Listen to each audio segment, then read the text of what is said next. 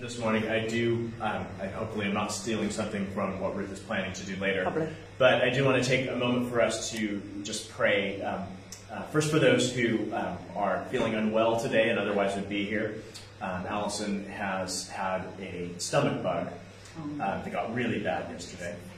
And so she and Paul are home making sure not to spread anything to us. So we want to pray for Allison, and Dave had been feeling unwell. We're supposed to go out of town today, and so we want to pray for them as well. And Lynn, who's traveling. And hopefully not ill. Yes. And Juliet, who is probably about now en route back from Birmingham. And so we want to lift everybody up in prayer for safe travels for those who are traveling, and for healing for those who need healing. And Karen is feeling a bit under the weather as well. So we want to lift up prayers for them. And I also want to lift up prayers for the people of Afghanistan. And I know for so many of us, our hearts and minds are just heavy with the news coming from Afghanistan and what's going on the ground there as U.S. troops very much prematurely left that nation unprepared for what has come. And we want to lift them up. And also for the people of Haiti who are still trying to figure out who needs to be dug out after the earthquakes that they've had. And I know there's so many other things going on around the world that we can pray for. If the Lord brings anything to mind, or if there's something that you've thought of, we can pray for those as well. And so just shout those out, add those into as this is I'm praying. Father God, we pray for our church family. We pray for those who are part of New Nation Church Shrewsbury, who for whatever reason are unable to be here today. For those who are feeling unwell, Lord, we just pray that you would have your healing hand upon each one. And for those who are traveling, we pray your traveling mercies upon them. And we just pray that where they're at, they would be just knowing that your Spirit is with them, and that they are in your presence, that they are well loved. And Lord, for the people of Afghanistan, it's just heartbreaking to see what's happening.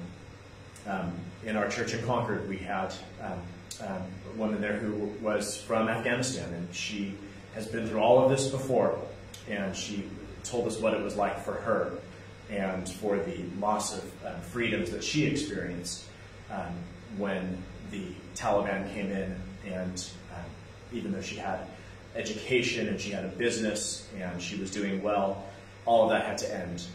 As a woman, she lost all of her rights. And thankfully, her family was able to immigrate eventually to the U.S. And I know other Afghani families who were also part of our church in the U.S. And I just think of what is happening all over again as history repeats itself. And this oppressive cloud of the Taliban and radical Islam comes and takes over. And so, Lord, I just pray that there would be relief and help for all of those who are there who feel trapped.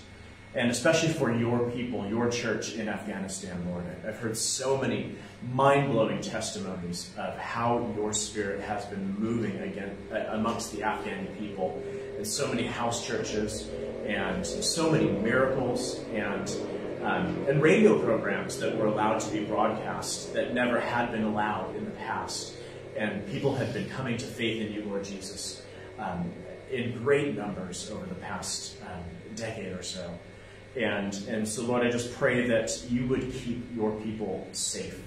And as we've heard of radical Taliban members going door to door, seeking out pastors and Christians to bring them to firing lines, Lord God, I just pray your hand of protection would be upon each and every one, and that you would shield them under your wings, Lord God. And so we lift them up, and also pray for just the relief efforts in Haiti after their earthquake a couple of weeks ago. Lord, I just pray that there would be just amazing stories of how you have set people free from rubble and from dangerous situations, Lord God. And I just pray the relief efforts would go well, and that we would hear good news from Haiti.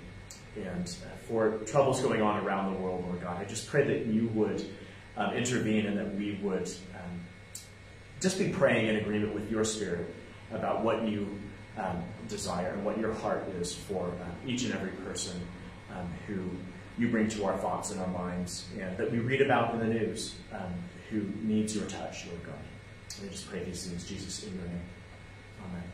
Amen. So this morning, as you can see, I'm going to be sharing about blessing one another. Last week I spoke on blessing the blesser, and of course we know that the blesser is God. And I stated how I just felt it was really important, as we are still in the early stages of establishing New Nation Church Shrewsbury, that we sort of stake out that territory, that we want to be a people who are a blessing to the Lord. And it's easy to say that we want him to bless us, but we are called to be a people who bless him as well.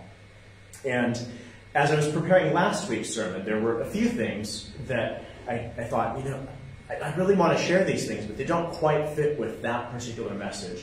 And then during the week, the Holy Spirit just reminded me of some of those things, and so I mentioned a couple things to Ruth, and she's like, "Oh my gosh, that ties in with what the Lord was doing with me about that." And then so one thing led to another, and so what was going to be a one-off sermon last week is turning into a small 3-part series. Today I'm again speaking about blessing one another, and next week Ruth will be sharing about blessing others. And you might think, hold on, what's the difference between blessing one another and blessing others? And I will get into that. I will define that a little bit better shortly. Let's go into that now. So blessing one another, I'm talking about blessing those in the family of God. There are many, many times in Scripture where it becomes very clear that Jesus has certain things, that his disciples teach certain things in their letters, where they are saying how we are to treat one another. And in those circumstances, one another means those who belong to God's church. And I know for many people, the idea that there's an us and a them is something that can make us quite uncomfortable. And really it kind of should, because we don't want there to be an us and a them. We want everybody to come to faith in Jesus Christ. Amen? We would love everybody to be part of the one another that includes those who belong to Jesus. But the truth of the matter is, at this point in time, there are, of course, many who don't belong to Jesus. We can use examples of all sorts of situations where there are different versions of one another. There are those who are running the 10K marathon today through the town, and those who are running could refer to the other runners and themselves as one another. And those who are watching, spectating the race, could refer to each other as spectators as one another. And as God's people, we can refer to each other as one another. And again, before I go any further with that, though, I'm going to do something that may seem like a bit of a sidetrack, but I think it's something that's also very important, as many of us are still getting to know each other and getting to learn about one another.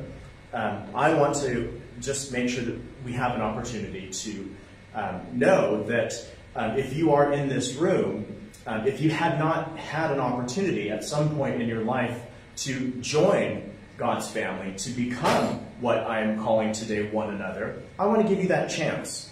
And if you already have come to faith in Jesus Christ, this morning you will have an opportunity to learn a way that if you ever find yourself in a situation where you're having a conversation with somebody, or the Holy Spirit just leads you to lead somebody to faith, you will be equipped to do that. So hopefully you got one of these on your way in this morning. It says the Roman Road. And if you didn't get one, raise your hand. I've got a few extras up here if anybody needs one. And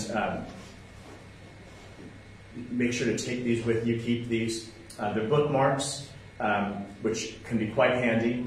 And I made them myself. So cherish them because they're very special. They're just kidding. They're nothing terribly special, really, but I think the information on there is really helpful. And we'll come back to that screen. So this is the Romans Road. And what it is a collection of scriptures from the letter to the church in Rome that Paul wrote that brings people to an understanding of what it means to come to saving faith in Jesus Christ and how we can go about doing that. Now, ultimately, faith is a gift that all people receive from Jesus. And Romans, there's much written about that in the letter of Romans. We're not going to go into that a great deal today. But faith itself is a gift, and everybody is given a measure of faith. Some people are given a tiny, tiny, tiny, tiny bit of faith, but what does Scripture say about a little bit of faith? Faith is a mustard seed. It can do what? It can move mountains. So you don't need a lot of faith. And some people are given huge measures of faith, and some people have something in the middle.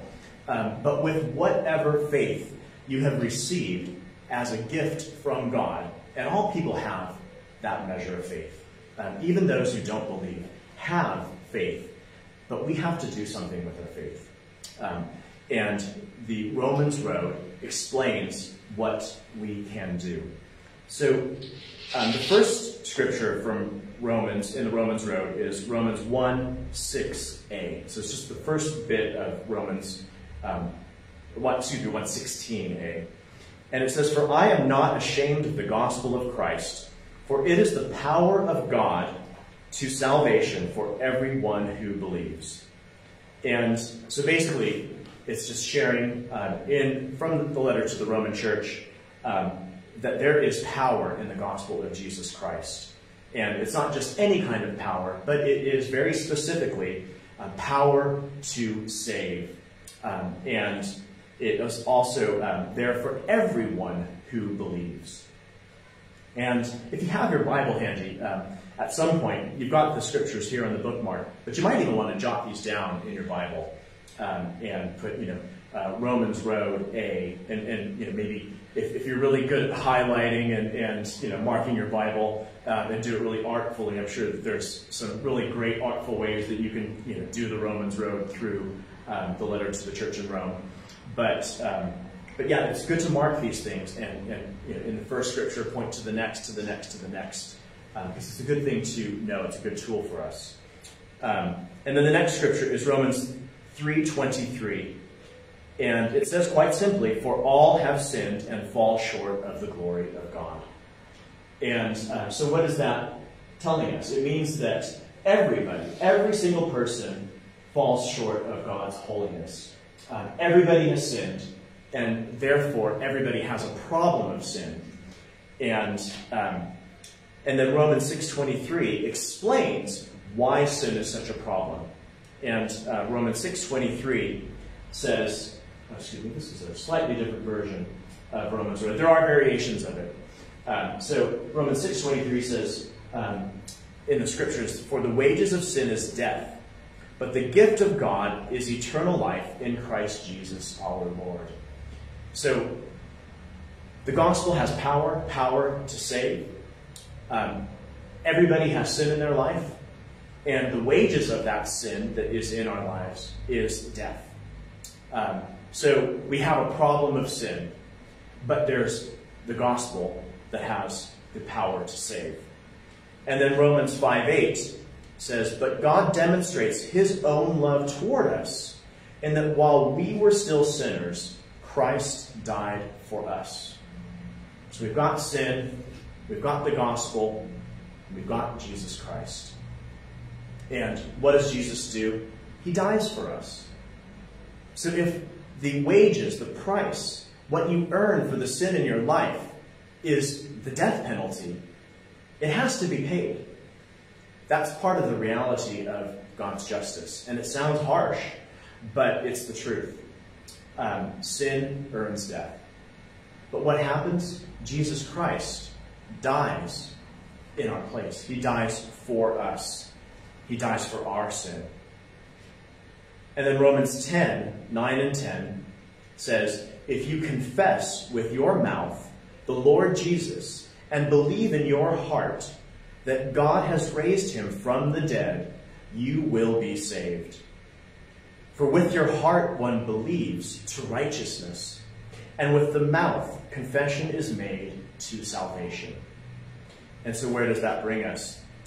That brings us to the point where if we have sin in our life that we haven't confessed, that we haven't given over to Jesus Christ, we need to do that. That is part of the process of salvation, is we need to acknowledge that we have sin, that we have a problem of sin. We have to acknowledge that there is a solution to the sin in our lives, and Jesus Christ and his death and resurrection is our solution. And if we believe and trust that God raised Jesus Christ from the dead, if we truly believe that, and we confess our sin with our mouths, and we confess our belief in Jesus Christ as our Savior, well, that's a right action. That's righteousness. And if we believe to righteousness and confess these things, we are saved. And then finally, Romans 10:13 says, for whoever calls upon the name of the Lord shall be saved. And so, I don't know if anybody here has not in your life had an opportunity to come to faith, to officially say, yes, Jesus, yes, Lord, I need salvation. I have a problem of sin in my life, and you are my solution. You are the solution, the one and only solution. And I want to confess my brokenness, my sin, my wrongdoing, and I want you to take that away, Lord Jesus. And I acknowledge and believe and trust, Jesus, that you have paid the price for the sin in my life. And because of that, I trust that you have also risen in victory over my sin and my death penalty, and you invite me to new life forever. And if that's something that you want to make your own prayer, you can do so today. And if you're listening on Facebook, you can do that wherever you're at. And if it's something that you've maybe heard for the first time and need to think about it. Take time and think about it, and talk to me afterwards, and let's pray together, and let's work that out. Because I want each and every person to have the opportunity to be part of the one another that I'm going to be speaking about in a bit more detail. Because we are called to be a people who bless one another. Amen? So, one of the things that I also wanted to share about, and I've been wanting to share about this for a few weeks. This is something that I shared early on Zoom.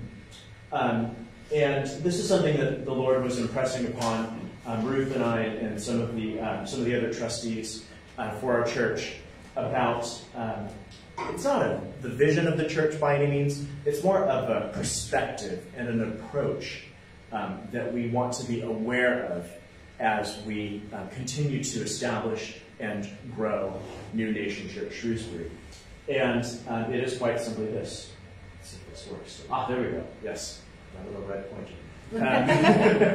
So it is God, church, world. And so God, as Father, Son, and Holy Spirit, God needs to be our first priority. Some months ago, when we were meeting in Ruth and my back garden, I shared about prioritizing our first love. And if you know Scripture, you know that Jesus Christ is our first love. That God is our first love. He loved us before the world was even founded, before he created the world. He loved us. He knew us before the foundation of the world. And so he is our first love, and he should be our priority as such. And next is the church.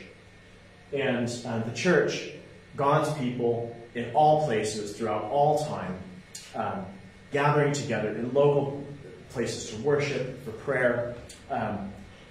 The church should be our next priority as the church. And then after that, our third priority should be the world. Those who are not yet, and hopefully yet is a very key word, not yet part of the church. Because we do pray and hope that everybody would come to faith in Jesus Christ. And so last week, when I spoke about blessing the blesser, that was starting off with making sure that we bless God. And so this week, we're going to be speaking about blessing the church. And then next week, Ruth, as I said, will be sharing about blessing the world, or those who are not yet part of God's church. And when I say blessing the church, church is really, it's kind of a collective and individual term at the same time. You know, Shirley, you're the church. Did you know that? Bruce, you're the church. Caleb, you're the church. Rose, you're the church. And we are collectively the church. We are individually parts of the body of Jesus Christ. And we are collectively the body of Christ. Whether meeting in small local churches like ours, or in mega churches, the church all over the world, all those who belong to Jesus Christ, who have come to saving faith in him and put their trust in him, are the church. And so we want to kind of look at this God-church world as a priority and as an approach, and keep these three in mind with how we do our lives in Christ. So, that being said,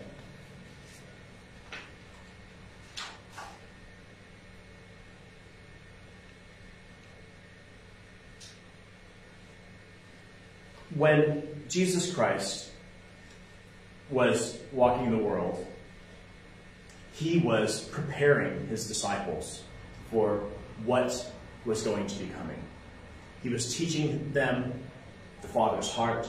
He was teaching and preparing them for becoming the body of Christ, for becoming his hands, his feet, his spokespeople, to share the good news, to point to Jesus Christ as the only way through which one can be saved, and to begin to reconcile God and man.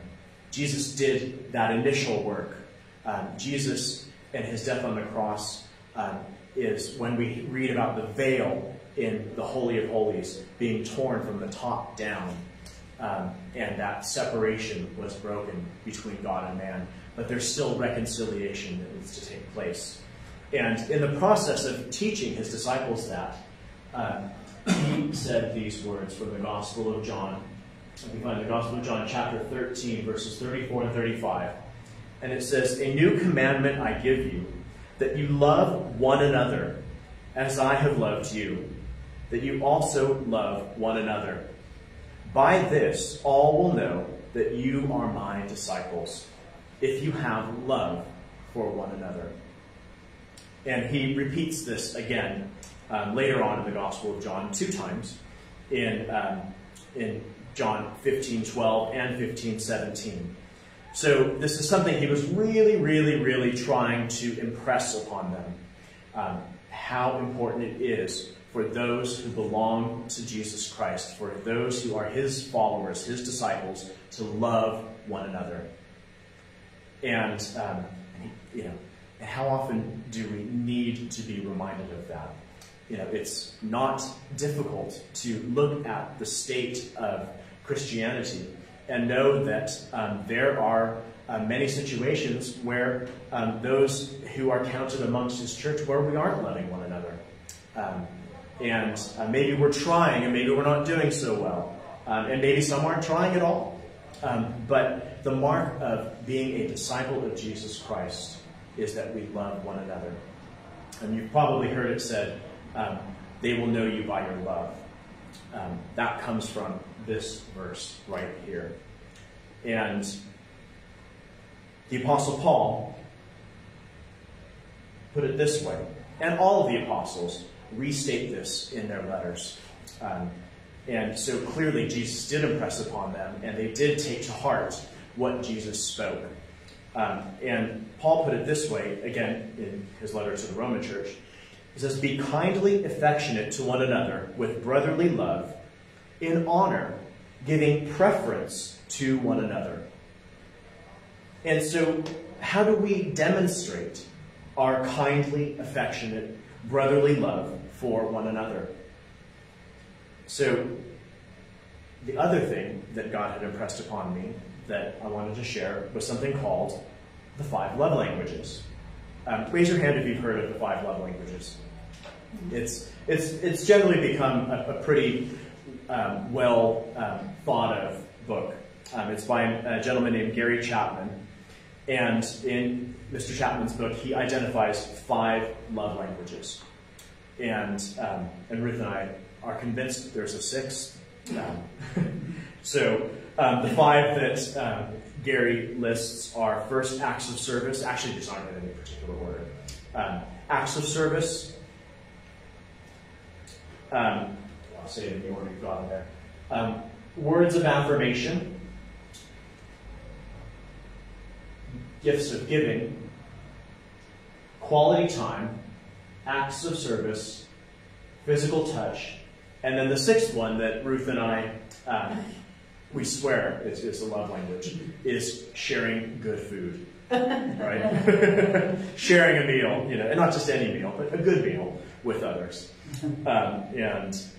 So when we were having barbecues, at the church gatherings in our back garden, we were really happy to be able to feed people, although it was mostly burgers and sausages, not the best food in the world, but we love the idea of being able to break bread and share food with everybody. So with these love languages, I believe that there is evidence in Scripture that these are ways that all people, receive and express love. Now, we don't all do all of these, because not all of these actually resonate with all of us, right? So, for me, for example, gift giving. Gift giving. So, one of my go-tos in expressing love is gift giving. And it's really unfortunate because I don't actually enjoy gift giving. I don't hate it, but I do gift giving because I was raised in a family where that was sort of the accepted expression of love and kind of expected. And so that became my default because I was taught that was how you do this. And yet it always felt a bit empty to me, both giving and even more so receiving. So gift giving for me is probably the lowest of all of my love languages. Doesn't mean that I don't do it. Like I said, I was kind of trained to do it. But it's a bit hollow to me personally. But for some people, gift giving, it's like, it rings all the bells, whether it's giving, whether it's receiving, whether it's giving and receiving. And each of us, we have different versions of the love languages that we enjoy practicing, that really, that we know that we're really loving on somebody if we do certain of these things. And they may not always be the same ones that we enjoy receiving from others. So, for example, you may love giving gifts, but you may not like receiving them. You might prefer somebody spend quality time with you. And that might really fill your love tank if somebody spends quality time. Or you may be somebody who loves to do things for other people. And maybe you also love it when people do things for you. Or maybe you prefer if people speak words of affirmation. And like I know that, with dogs, for example, how many dogs don't love words of affirmation? You can actually say anything you want. It's the tone of the voice, right? But dogs love to be, doted upon with our words and with physical touch. But we each have our own versions and mixtures of our love languages, both for giving as well as receiving. And then we also have learned behaviors as well. So with these, when Jesus was teaching his disciples, one of the things that he shared was this from the Gospel of John again. In John 13, verses 13 through 17, he said, and this was right after he had washed the disciples' feet when they were preparing for the Last Supper in the upper room. And he said, "You call me teacher and Lord. You say, well, for so I am. If I then, your Lord and teacher, have washed your feet, you also ought to wash one another's feet." And we're not going to wash feet today, so. But we might one of these days. Ruth always says, no. She cringes if I ever mention it. But I actually really like washing feet. Do I? I think you cringe on behalf of other people, especially your parents, as much as anyone. And then he continues, "Most assuredly I say to you, a servant is not greater than his master, nor is he who sent greater than he who sent him. If you know these things, blessed are you if you do them." And so now there are some Christian denominations that include foot washing as one of their must-dos. So communion is a must-do, however often you do it. Doesn't matter, but you must do it, and we do believe that. And baptism is another, that yes, you must be baptized. Anybody here not baptized? No, everybody's baptized, praise the Lord. But baptism is another that we believe very much that yes, baptism is one of those things that we must do. And it's not a requirement of salvation, but it is a requirement of us saying, yes, Lord Jesus, you said that we should do this, and so we're going to do this. But we do know that there's a good chance that the thief on the cross, who Jesus promised would be with him in paradise that day, may not have been baptized. May have been, may not have been, we don't really know. But he didn't have the chance at that point that he confessed faith to get down from the cross and get baptized. So, I think he would have if he could have. But we do believe that if it is in our ability to get baptized, if we profess faith in Jesus Christ, that we are to do it. And then I think Church of God and maybe Church of God in Christ. And they actually believe that foot washing is also one of those must-dos. But for us, we believe that foot washing, that what Jesus was teaching here was the idea of serving one another, of considering ourselves not better than other people, being willing to get down on our knees and roll up our sleeves and do sometimes quite disgusting and filthy work. I've washed some nasty feet in my day. But to be quite honest, I was really blessed by it. And the idea of foot washing, the principle that Jesus is teaching here, is acts of service. Acts of service, of serving other people. And in order to be a servant, you have to be willing to humble yourself and consider yourself no better than anybody else. And so that's what it takes to do an act of service. You have to be willing to say, you know what, my time, whatever clothes I'm wearing, if I don't want to get them dirty, my energy, my efforts, you know what? It's not about me. It's about how I can put those to the benefit, to the blessing of another person. It's that desire to love and bless others through serving them. And this is what Jesus is talking about here. We also find words of affirmation in Scripture. And these are just a few places. And I would say that when it comes to blessing one another, to expressing our love for one another, that when it comes to words of affirmation, it's especially about words that affirm our position, our standing, our lives in Jesus Christ, that affirm our faith in Him, our identity in Christ. And so we've got a few short verses here as examples. Ephesians 5:19 says, "Speaking to one another in psalms and hymns and spiritual songs, singing and making melody in your heart to the Lord." And so you see blessing the Lord at the end of that, but also blessing one another with words of affirmation, with spiritual words, with spiritual songs, with things that build up our faith. And the second is from 1 Thessalonians 5:11, and it says, "Therefore comfort each other and edify one another, just as you are also doing." Paul acknowledges that the Thessalonian church is doing this, and he points out that this is a good and important thing, that as we interact with one another, that we should comfort each other. And how do we comfort each other? One of the best ways to comfort people is with affirming, comforting words. Not the only way. And edify one another. And edifying, that is something that we do with the words that we speak. Edifying simply means building each other up, strengthening each other.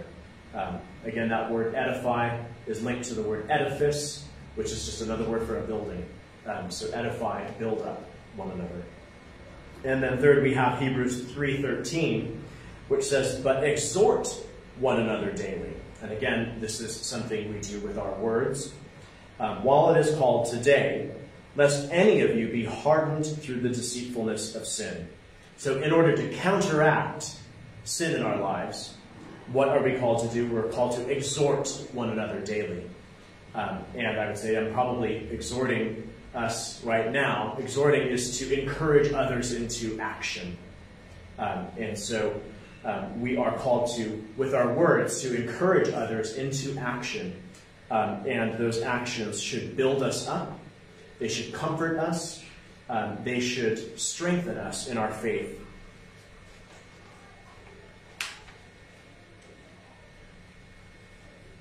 The next one I'm going to share about is quality time.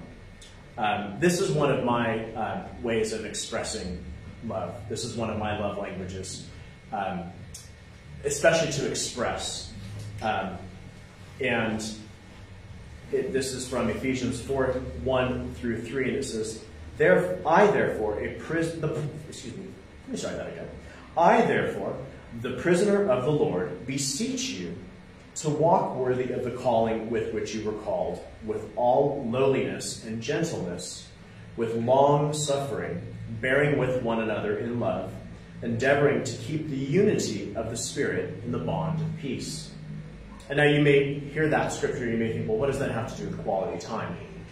Well, if we are long-suffering, if we are being very, very long and patient with one another, a long amount of time is involved in that. So there's time spent and a long time. And what is the purpose of that time? We are, in that time, bearing with one another in love and working on keeping unity and peace with one another. And the only way that we do that is by spending quality time with one another. That's how we get to know each other. We learn about each other. We learn our strengths. And we also learn our weaknesses, our faults.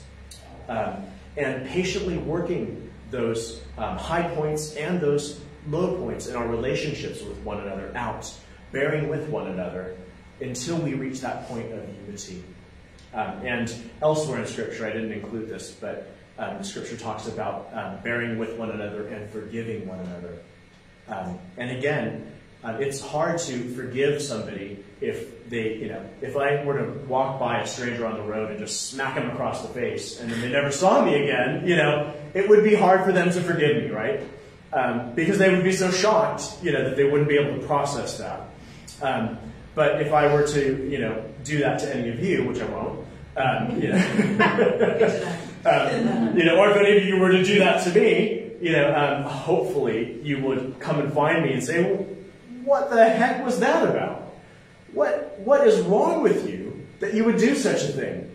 We need to work this out. And, we work it out. We bear with one another. We spend quality time digging deep with each other to exhort and encourage and build each other up and forgive as we get to know each other and encourage each other to become more and more like Jesus Christ. And we do that with long suffering, with patience, with time. Next is gifts. And here we have in Acts 2:44 and 45. It says, "Now all who believed were together and had all things in common and sold their possessions and goods and divided them among all, as anyone had need. And so what are they doing? They're giving to one another. Those who had extra were giving to those who didn't have enough. And there was giving and receiving that was going on. And there are many times throughout Scripture where we see of God's people desiring to raise up funds to give gifts to other of God's churches that were struggling, that didn't have enough, that were undergoing persecution. And that's something that we do here as well. We have a ministry of New Nation Church International called Refugee Redeemers. And many of our brothers and sisters are still refugees in refugee camps in Uganda. I saw a really great post as I was getting this thing ready, where one of our churches that had been shut down for many years because everybody had fled to the refugee camps was welcoming people this morning. And so there's a picture outside the church. And it's actually our original church in South Sudan, in Wudu. And so they were reopening. But we have helped various individuals who have run into trouble and needed help or assistance with medical care, with funding for education, who had lost loved ones and just needed just a bit of help. And so we've given gifts to help those in need and to express our love and concern and care for people who we love, who are part of one another. And continuing on in Acts, straight on from verses 44 and 45, or verses 46 and 47. And it says, So continuing daily with one accord in the temple, and breaking bread. See, I told you food. And breaking bread from house to house, they ate their food with gladness and simplicity of heart, praising God and having favor with all the people. And the Lord added to the church daily those who were being saved. And this is one of the reasons why blessing one another is so important, because it shows how we love one another. It's the demonstration of our love for one another. It is how Jesus says they will know us. They will know us. They will know that we belong to Jesus Christ, that we are his disciples because we love one another. And the last one, which you may not have expected, but it is in Scripture, actually it's quite a few times, more than this in Scripture, is physical touch. And it says in Romans 16:16, greet one another with a holy kiss. The churches of Christ greet you. And, you may hear that and you may think, ooh, kissing people in church, that's really weird. And for many of our cultures, it is really weird. For me as an American, that's kind of weird. But for my heritage, my family's heritage is Italian. And it's not weird for us at all. And so I've got this kind of both and thing where, Americans, by and large, are not the most touchy-feely people. I mean, there are some who are very, very touchy-feely. But Italians, we are very touchy-feely. And so how do you come up here? I'm going to demonstrate the holy kiss. As in my Italian heritage, we express the holy kiss. You mean how the whole family ambushed me and I had no warning about it? Yeah. So our version of a holy kiss is holy. It's actually there are 3 kisses. What do you do? It's Father, Son, Holy Spirit. So it's kiss, kiss, kiss, and that's the Italian version of the holy kiss. The hands on the shoulder, and sometimes it's more your cheeks touching. Sometimes For the European air kissing. Almost, yeah. And sometimes it's an air kiss. But there's nothing weird or creepy about it. If you're not used to it, it does certainly catch you off guard. But it is physical touch. And this morning I'm a hugger. I didn't used to be. Jesus worked that out in me. But I am a hugger, and I got to hug many of you this morning.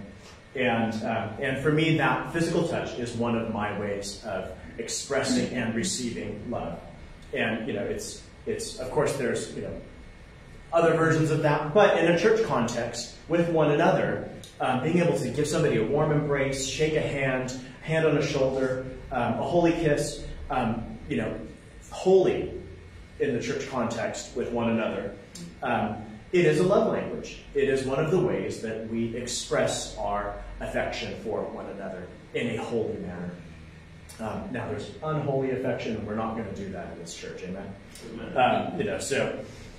But some people, that would be absolutely repulsive to any form of that, even a handshake, I remember over the course of quite a while with our churches in Uganda, when I would go over and minister there, various diseases had swept their nation.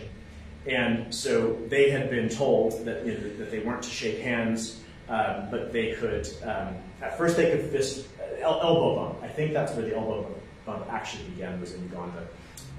And to keep diseases from spreading. And so they elbow bumped. I think it was, I can't remember if it was typhoid or hepatitis at that time, but it was something quite contagious and deadly. And then, things got a bit better, so they said, oh, you could fist bump. And then it got worse again, so they said, well, don't fist bump, but air fist bump. And they would say, they would go towards each other, just go bongole, and I don't know what that means, but it was a greeting that they came up with during this time to make up for the fact that physical touch was actually quite problematic for spreading of disease. And here we are, with COVID having been a worldwide problem, and people having to limit physical touch. And for those of us who are part of one another, who are part of God's church, many people have been isolated for so long that some people came to realize how important physical touch was to them. And many people came to realize just how much they enjoyed not having to physically touch anybody. And they're like, I have an excuse. There's a worldwide pandemic. Don't touch me. That's really a good example for us. So what's the difference between loving one another and blessing one another? And that's where I want to land us today, is with an understanding of the difference between the two. So now, loving one another, there's the heart and the mind and the desire to express how much we care for one another, how important one another are to each other. But then, another difference with that is the fact that if you want to actually bless another person, you have to understand what is a blessing to that person. Because blessing means that you are benefiting another person. Is it beneficial? So this is an example. Sorry, Lynn, if you're listening. I'm going to use you as an example. Nothing bad. I think it's quite good.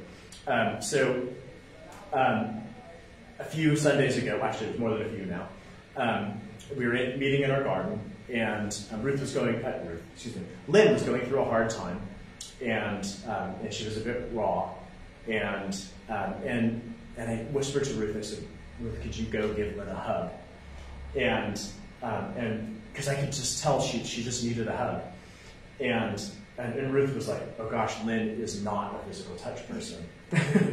Is this actually going to be something that Lynn will appreciate or not? But eventually Ruth did, and it is exactly what Lynn needed at that time. And so even though Lynn generally is not a physical touch person, so just so you know, so if you want to bless Lynn, usually physical touch is not the way. But in that moment, it was something that the Holy Spirit had impressed upon me, and then eventually Ruth, that yes, this will bless Lynn. And so when we come to blessing one another, how do we actually know that we are blessing somebody? Number one, listen to the voice of God. He will lead you to bless people in the ways that you want to bless, that will actually be a benefit to them. And number two, get to know one another. As we are one another, as we are brothers and sisters in the Lord, we need to learn about each other. We need to develop and grow in our relationship with one another so that we actually understand how we can express our love for one another in a way that is actually a blessing, in a way that will benefit the others that we want to express our brotherly, sisterly love for. So it takes time, it takes effort, but this is also one of the ways that we come to a point of unity in the body of Christ, that we grow together, that we're able to have permission and right to speak into each other's lives, to edify one another, to exhort and encourage one another, and to also help each other overcome those things where if we're stuck, if there's sin in our lives, if there's an issue that somebody can actually help with, it takes being vulnerable, which can be quite challenging, but it also is worth it. Because every one of you has been blessed by another person at some point in time. And when you've been truly blessed in a way that just touches you, that fills your love tank, you know how good that is. You know what it is to receive a blessing. And just as much as you know how good it is to receive a blessing, because you belong to Jesus Christ, you should have that desire from Christ, from the Holy Spirit living inside of you, to really bless other people so that they can receive just as you have in the past. And as you do that, you'll find that you yourself are also able to receive better because they will be getting to know you just as you're getting to know them. And so with that, I'll come to the scripture as a wrap-up in just a moment. But I wanted to just share that Ruth and I have been speaking about this for a couple weeks now, that in the months ahead, because it'll take a little while, and also we've got to clean our house because it's a very dog-hairy pit right now. We got to keep on keeping the dog hair down to a minimum.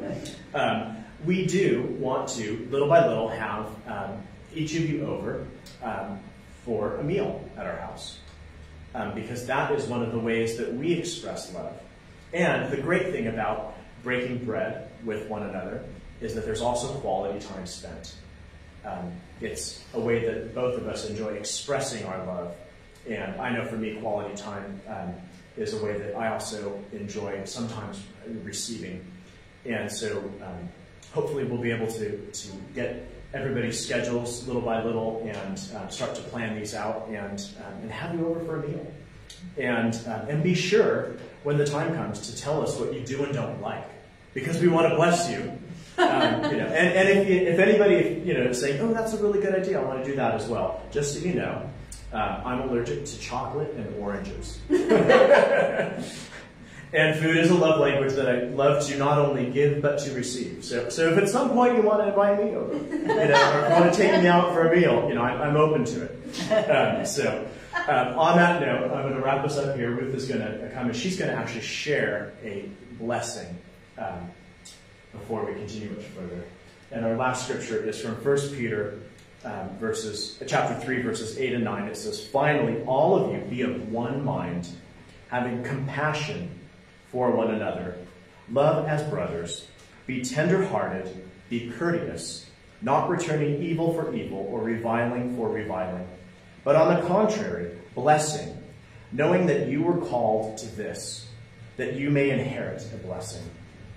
And that's it for me. Thank you, Todd. So when I knew that Todd was speaking about blessing each other, one of the, disciplines that Todd and I learned while we were in America, he's been there forever until the last 4 years, whereas I was there for about a decade, and we got to know a really good friend who used this practice in her ministry regularly, and she's actually the lady that introduced us, so she's got a lot to answer for. But she taught us about blessing our spirit. And it's quite an unusual thing when you first start doing it, but basically what I'm going to do is I'm going to read some words, and it's taken from scripture, but somebody's put these together. Good job, just making the joint over. Someone's put these together and they've taken words from scripture, and it's basically speaking God's heart over us. So the best thing to do when you're hearing one of these is to not try and understand every word that's coming out, because they're quite long. Not massive, it's not like 20 minutes or anything, it's just a few minutes. But there's too much information that you're going to hear to try and process it all. So this isn't really like a sermon where you're like, right, I'm going to try and take it all in, I'm going to try and process it. This is something just to let the words wash over you. So it's probably a good idea to maybe just close your eyes, whatever it is that you need to do to not be distracted, and just allow the Holy Spirit to use these words and then to wash over your spirit. So this is called the sound of heaven. Listen with your spirit to God's word. The Lord came and stood there, calling as at the other times, Samuel, Samuel. Then Samuel said, Speak, for your servant is listening. I bless you with awakening your spirit to the voice of God and tuning your spiritual ears to him. Your Creator God spoke, and out of the void all things had their being and order. In tuning your ears to hear, I bless you with becoming like the child Samuel in your response to God's calling. I bless you with being fully engaged with listening as a process, a training which you practice, and a deliberate choice you make. Spirit, definitely and definitively be in control and in dominion over your soul, mind, and body. Cleanse, awaken, and alert your personal sound portal, or your ears, so that what you hear will not be dull or defiled. I bless you with awakened, deeply cleansed, alert, and finely tuned ears to hear, so that the sound of heaven will open the spirit realm to you in God's time. I bless you with quieting your soul in order to hear more clearly with your spiritual ears. Your listening is very active, not passive. God speaks to you in many creative ways, and I bless you with setting your spiritual ears to his frequency, to hear his voice profoundly in all of its manifestations.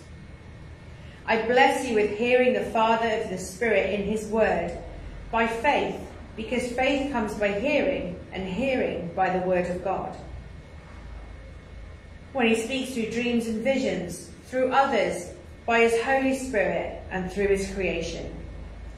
The heavens declare the glory of the Lord, and I bless you with hearing their declaration. Your salvation depended on his voice calling you, and your response to him was music to his ears. I bless you with the posture and willingness of spirit that makes you able and ready to hear every word from God. I bless you with listening on the inside with commitment to obey. I bless you with sensitive ears and focused spiritual attention on listening to God, that when he speaks, your receiver is tuned to his frequency. I bless you with a hearing spirit and an understanding heart to discern between good and evil. I bless you with clearing out the static and interference so that you have a clear channel. Enlightened spiritual hearing is vital to your spirit life, salvation, service, spiritual warfare, and your worship. From the very beginning, Israel was called to listen. Hear, O Israel, the Lord your God is one. This word, shema, or hear, means to listen and obey. God has called every generation to hear him and act on what he says. From the children of Israel gathered to receive the Ten Commandments, to the voice of the prophets crying in the wilderness, prepare the way of the Lord. To the words of our Lord Jesus in Revelation, who has ears, let him hear. God will honour your spirit's willingness to hear with a view to obey no matter what. Hear the prophet's voice crying to make way for a new visitation of God among his people, and respond positively by the Holy Spirit. I bless you with a warrior's keen hearing in your spirit. In times of spiritual battle, it is crucial to tune your ears to hear your commander. I bless you with hearing the sound of the trumpet that calls you to readiness for battle. The sound just over the treetops that signals the timing for battle, and the shouts of victory in the camp. I bless you with a worshipping spirit.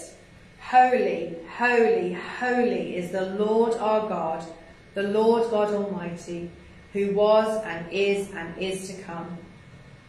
Worthy is the Lamb to receive all praise and glory and wisdom and thanksgiving and honour and power and strength. I bless you with worship that is an echo of the proclamation of all of heaven. I bless you with the singing in your spirit and resonating in your spirit in the same key as the sound of heaven, keeping time with the beat of heavenly rhythm. There are new songs to hear and sing to the Lord. Songs of deliverance, songs of victory, sweet love songs from your bridegroom, songs of comfort, songs of joy, songs of praise, songs you sing, songs you join in singing, and songs the Lord sings over you. I bless you with open heavens to hear and respond to the sound of heaven. I bless you with knowing the voice of your shepherd. Jesus said that his sheep know his voice and follow him.